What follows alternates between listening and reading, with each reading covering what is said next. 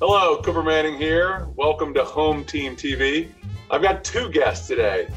They thought I couldn't handle more than one, but they're wrong again. It's amazing, JJ. You and I don't know each other very well. We've spent a little time together. Our wives like each other way more than you and I like each other. That's fair. You know, I'm trying to figure out, maybe, Will, you can shed some light on this. Is it more embarrassing for me to be interviewing a kicker and a long snapper, or for y'all to be being interviewed by the adopted Manning third brother? I just don't know. You're even a country music guy back in the day. Is that held true, or are you on other thing? Oh, that's very true. I like 2000 country though. I got my wife into it, got my kids into it. I put my son on Little George Strait.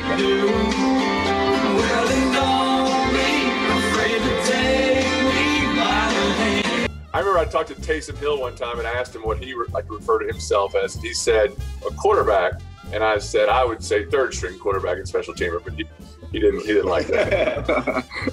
I love your mustache, by the way. I was seeing how long this interview could last before we tap. This is the first time I've ever grown anything, except a bigger ego. This is 6 weeks. I'm barely male as it is. I'm pretty proud of this baby. And Ellen likes it because it's like she's kind of dating a guy she dated in college who had a mustache, right. I think. Once. A slight upgrade.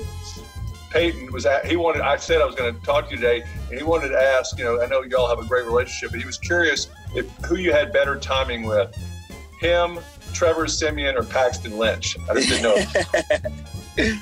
Well, it's funny. We met at a cycle bar. I was there with my daughter. I remember she was excited to see you. I couldn't give a hoot about it. And I just remember I was sitting in the front row and I saw in the mirror, I was like, that is a Manning neck. It's got to be Cooper Manning. So, anyone had the option of watching this interview or watching The Bachelor, they're going with plan B, maybe C.